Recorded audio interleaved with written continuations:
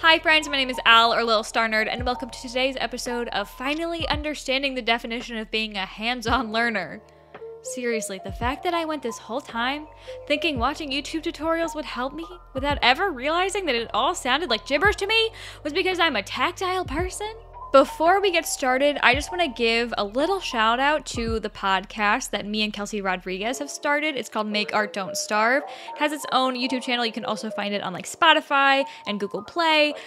So go check it out. Go give us a watch. We're having a great time and we're having really great conversations. Here's a clip if you're interested. Al, I reached out to you a couple of months ago just to like make another art YouTuber friend, and now we're starting a podcast. Pretty crazy. It is crazy. This week was supposed to be a vlog, but obviously it's not. I'll talk a bit more about that later, but for now, let's talk about what this week's video is.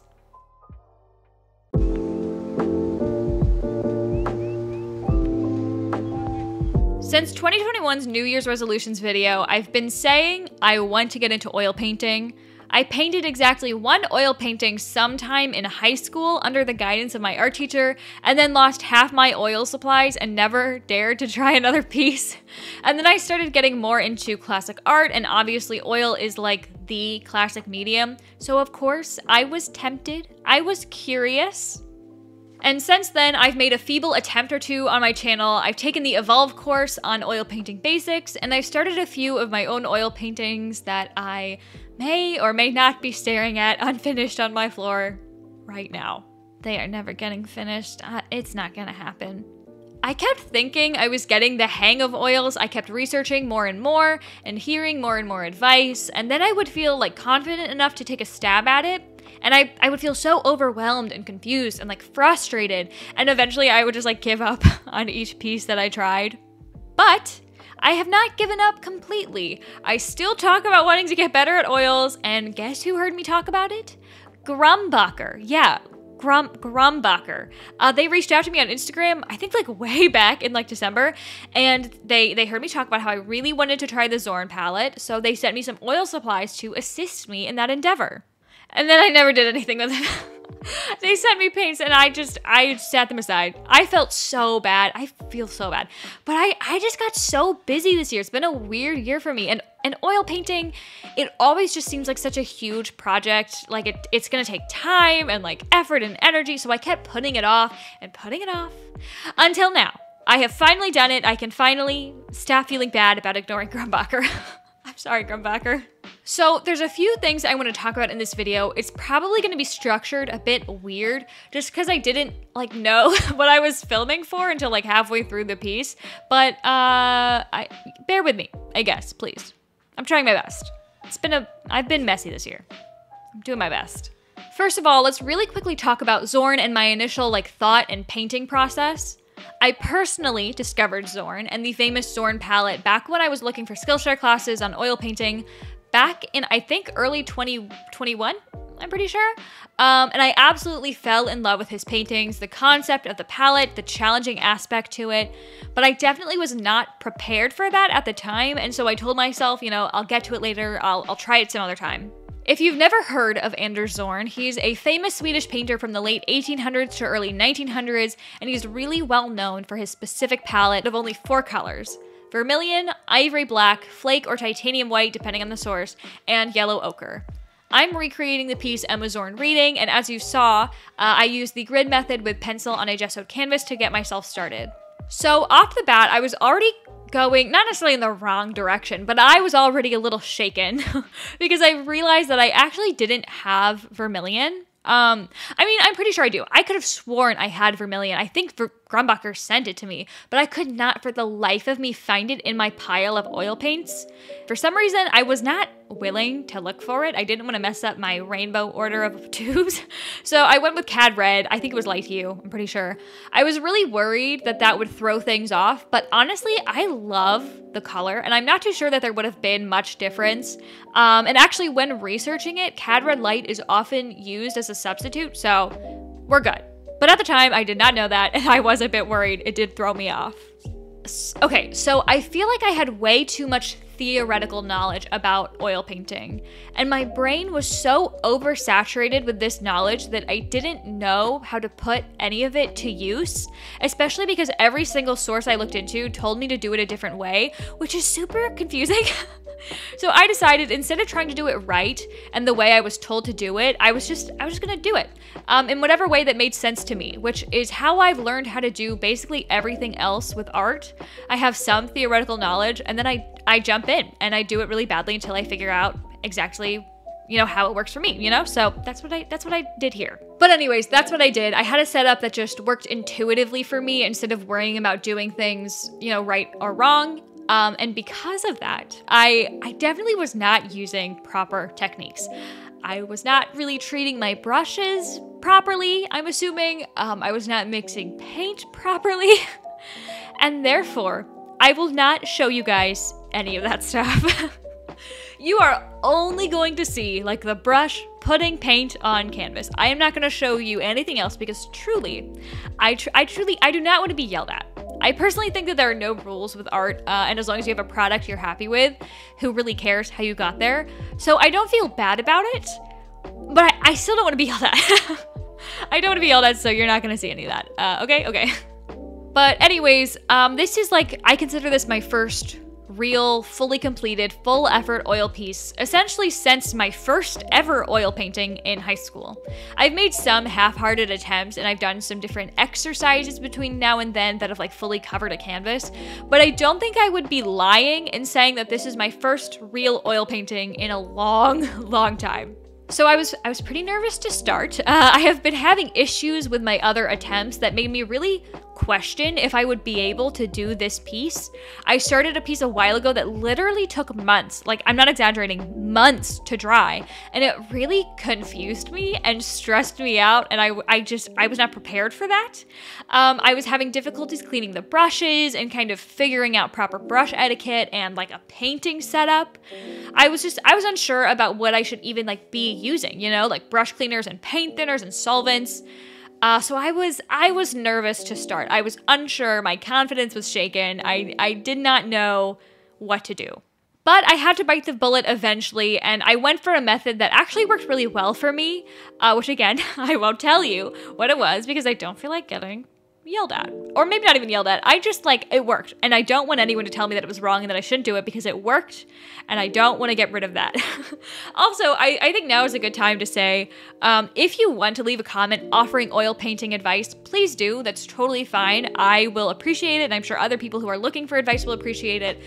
But just know that I likely will not take it. I'm going to talk about some issues I came across in this piece, and I've already talked about some issues I've had, and probably some of you will know a solution for, but I don't want to sound ungrateful, but I'm going to be honest. I don't want help at this point. I feel like receiving so much information from others is really what made oil feel so difficult for me. And not that it wasn't helpful. Like, I've had one-on-one discussions with people, I've had classes, and they were all so super helpful. They made me feel really confident. But I've realized that the way I learn, like, just hearing a lot of advice, like, is not helpful. I feel like receiving so much information from others is really what made oil painting feel so difficult for me, because it was so mental. And I think at this point I'm ready to just like figure it out by myself, by trial and error. Do you know what I mean? Like, I don't want to be like, no one's allowed to tell me what to do. But like, I just feel like even if you give really good advice, I'm not gonna take it just because like I finally found something that worked and I don't want to risk losing that. Even if it makes my life a little bit harder by not taking advice. Like, if I need help, I'll ask like specific questions. But like for now, like I've finally figured out how to make oils bearable and I can work on it from there. You know what I mean? Like I'll probably have questions at some point. I don't want to sound like rude. Just like, do you know when you get to that point where it's like, okay, I got it. No one even look at me or you're gonna ruin this for me. Like, I finally made something work and I don't want to jinx it. Like, I'm in that mode with oils. And I'm afraid that if I try anything slightly different, I'm gonna lose the spark. Anyways, I started by just following my gut and doing what made sense in my head, and it actually went really, really smoothly. On my first of 3 days, I just put down a pretty thin layer of paint, doing a bit more than just blocking in color. I covered the entire canvas and then eventually hit a point where I couldn't do much more. Working with oil generally means working wet on wet, which is great, but I was kind of reaching this point where I couldn't make many changes to the piece because all the paint was just mixing and getting really muddy. So I stopped for the day and I gave it some time to dry. I was really anxious about that because I had a hopeful deadline for this piece, but my previous experience with oils told me that I might have to wait months for the paint to dry. So I figured I would just give it a few days and hope that by the time I came back, it would at least be a little bit tacky or something. And to my surprise, it was almost totally dry when I came back. So then I started my second pass, which I honestly might have been able to finish the piece on that second day of work if I just hadn't gotten bored of doing it. Okay, hi. I didn't record any footage of myself before I started on this painting. I'm assuming I put a voiceover over the first half, but I wanted to do a check-in. I won't talk too much about the painting because I'm assuming that will be in the voiceover, but it's going good. I'd say I'm probably officially halfway or more than halfway done, which is good. All I really have left to do is I want to solidify the background. I'm not going to go super detailed, like it's basically there. I just need to make it less like patchy. I need to do her shirt, which again is not going to be super detailed. And then I want to add a bit more of this red to her face, like especially in the cheeks. And then I need to add like the shadows, contrast. I need to fix up her hair a little bit, and I need to do the same with the hand. But like the base is there for all of her skin. The newspaper is done, it just needs highlights. But yeah, I'll save my thoughts for like how it's going and like the Zorn palette and stuff for like the voiceover. I thought I would talk a bit about like life updates slash like this video type stuff. So it's nearly the end of March, and this video was supposed to be the March vlog. It's probably not going to be a vlog at all. I have footage of a sketchbook gouache quick painting, and then maybe like another low effort sketchbook page. And then I have about 2 clips of me going to the beach yesterday. And I think that's it. Like, I think I have footage of like a sunset, and that's like about it. Not much vlog footage, and there's like a week left of this month. Just nothing has been happening. Like, I've just been in such, I keep talking about this, but the past 2 months have just been so weird for me. My sleep schedule has been super messed up. It's seriously taking like a toll on me, like all around. I had midterms sneak up on me, so I lost a week. I couldn't even upload a video that week. There's been some like personal stuff going on, like doctor's appointments, and also just trying to line my schedule up with other people's, and like trying to do other projects, and so much has been happening, and like I don't know, just I've been super disorganized. But I think I've been a little bit less motivated and excited to do art. I've been enjoying like my other hobbies. I've been like playing Stardew Valley and Red Dead, which I still suck at. And I've also been taking the time, as the weather here in Florida is getting warmer and it's feeling a bit more like summer every day. I've been taking the time to just like fall in love with life again, eating a lot of like fresh fruits and vegetables, and like spending time outside and going on bike rides again. So my priorities have just been a little bit shifted, and more worried about like myself and my emotional health rather than worrying about like what I can and cannot control on the channel. So things have been a little bit weird, and as a result, this video is not really what I wanted it to be. This whole month has not really been what I wanted it to be in terms of the content that I'm putting out, but that's okay. And so instead of a vlog, we're gonna mainly be talking about Zorn.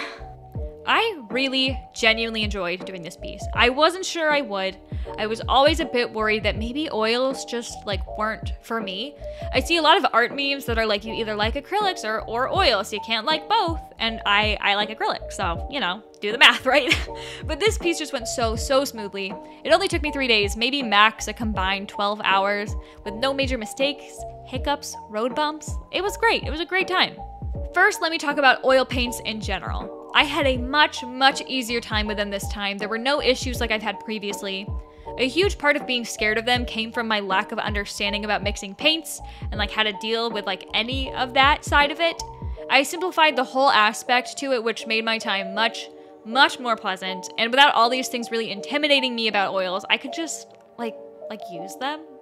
Like without all this insane prep and worrying about all these rules and stressing the whole time, like I just had fun. I just used the paints and I enjoyed it. I really liked using them. I had the whole acrylic to oil epiphany all over again, of being so shocked to see how far like a tiny bit of paint stretches, and the revelation of being able to blend and enjoying like the soft butteriness of the paints. And also of having fumes hit me like a truck when I came back into my room after a snack breaks. I will say, like, one of the major appeals to oils is being able to work wet on wet and, like, being able to blend, right? Like, obviously. And coming from acrylics, that's, like, insane. It makes a huge difference. But also, coming from acrylics, that's insane.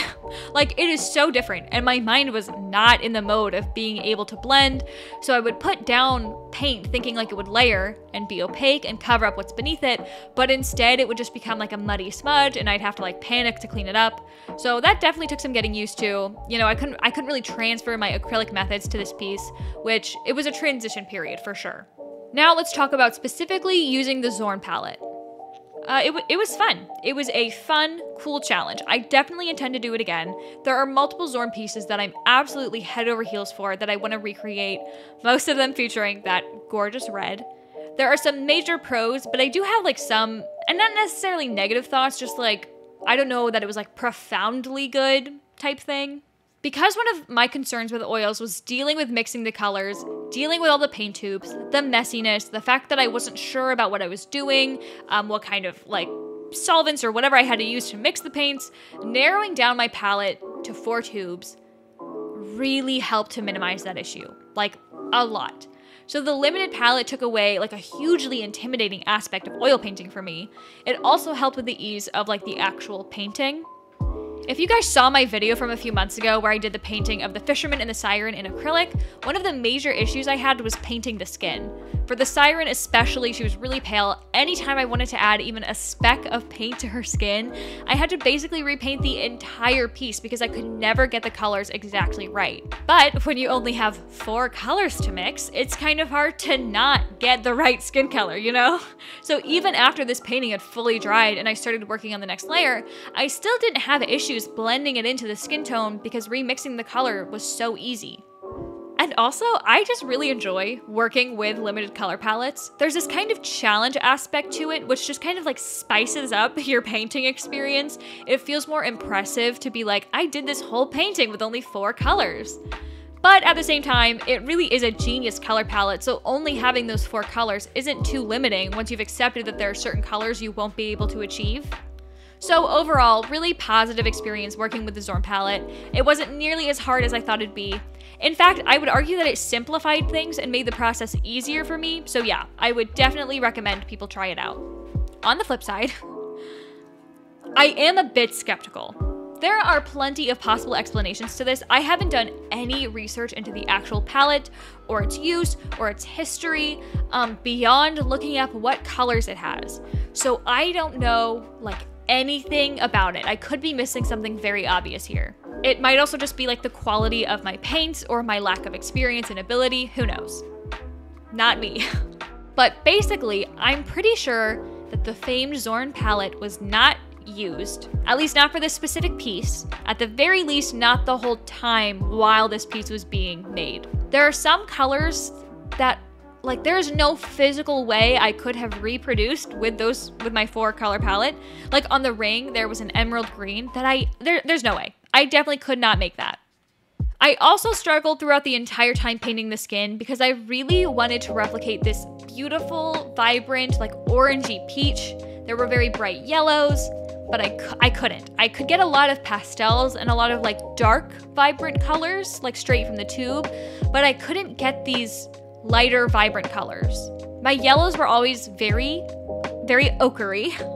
I couldn't get them to feel any lighter or like airier, like the original piece. Like it was kind of like a lemon yellow, and I could not get that. I would try to mix these colors, and I found that my red was pretty much only like red, when it wasn't mixed with anything. Like it had this gorgeous punch and vibrancy to it, but the second it so much as touched another color, it lost all of that. It became very pink when mixed with white. Like the white really, really knocked out a lot of the saturation. Like, no duh. But like I couldn't get like a light red. I could only get a really nice pink. I also couldn't get a proper orange.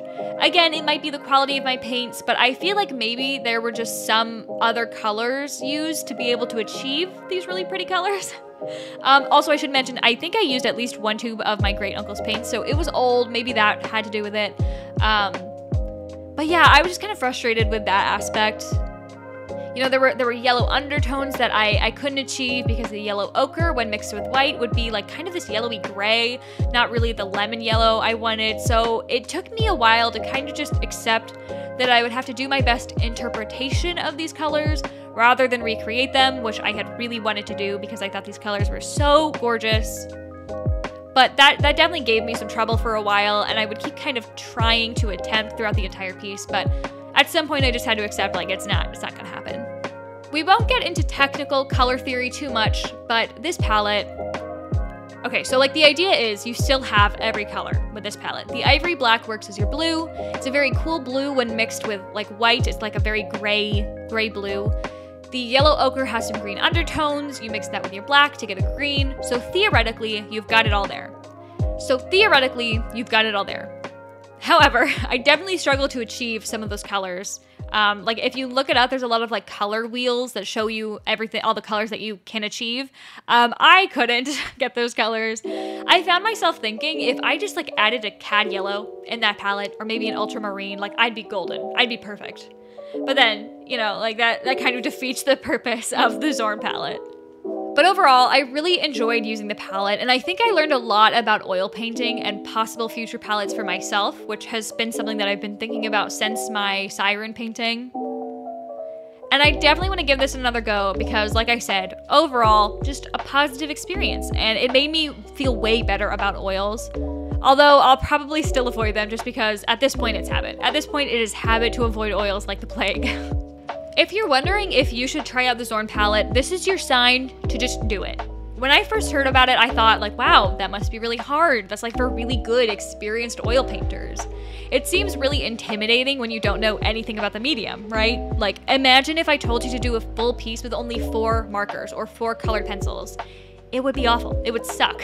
But honestly, I think the Zorn palette actually works for a great introduction to oils. It really narrows down things that you have to focus on. You have a wide enough range of colors to work with without getting overwhelmed, and technically you're not being denied any of the colors you might need. Yeah, maybe just start with primaries in black and white, like that's also an option. But honestly, the Zorn palette, it's just like fun and interesting. I think if you're looking to ease into oil painting, but it seems like a lot of work and seems really overwhelming, using a limited palette like this really helps to ease that load. And if you're already into oil painting, I still think it's a great idea to try out the Zorn palette. Like, just try it out. For people who have better supplies and are better at mixing paint and color theory, I can see it being a really fun challenge to see all the things that you can do with such limited colors. And finally, I want to touch on the final piece. I always feel a bit weird about praising myself for just like directly copying something because, like, I don't know, it feels like it wasn't like me, like I didn't really do any work here. But I will say it turned out way better than I thought it would, especially because I couldn't get some of those colors I really wanted to get. I definitely had help with the grid sketch, which, by the way, some of the grid lines actually showed through the painting, but oh well, I'm not worried about it. But I think I definitely captured like the vibes and the main things that I wanted to, so overall I'm happy with how this turned out. I just have to figure out what to do with it now. Alright, that's it friends. Thank you so much for sticking with me. If you enjoyed the video, let me know by interacting in literally any way so I don't cry myself to sleep. Alright, go watch a movie, drink some water, and go do some art.